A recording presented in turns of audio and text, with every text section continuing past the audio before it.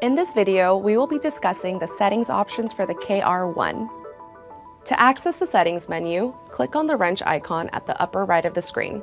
This will reveal a new window with a series of tabs on the left. The initial tab contains several pages of settings. Different pages can be accessed with these arrows.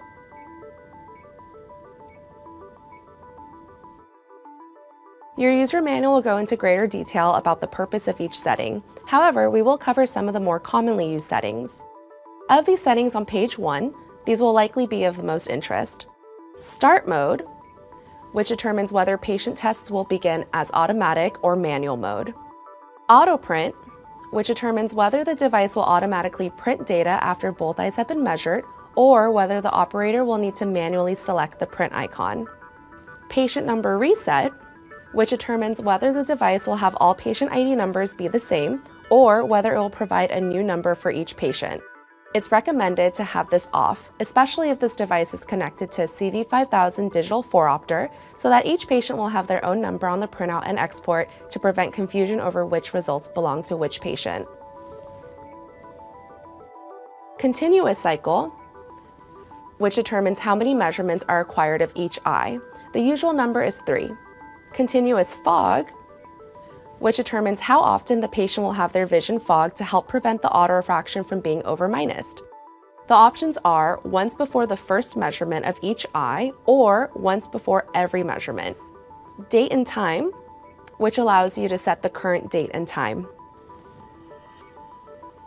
Diopter or millimeter, which determines the units of keratometry. Cylinder sign, which determines whether the autorefraction results will be displayed in plus or minus cylinder. Initial measure mode, which determines whether the device will default to capturing both an autorefraction and keratometry or just one or the other for each new patient. The print tab contains options involving what will appear on the printout. It's recommended that the printout includes the date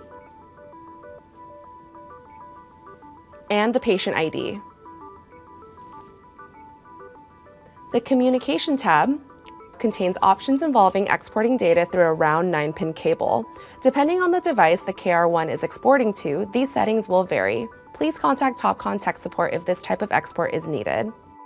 The LAN, or Local Area Network tab, has options involving exporting data through an Ethernet cable.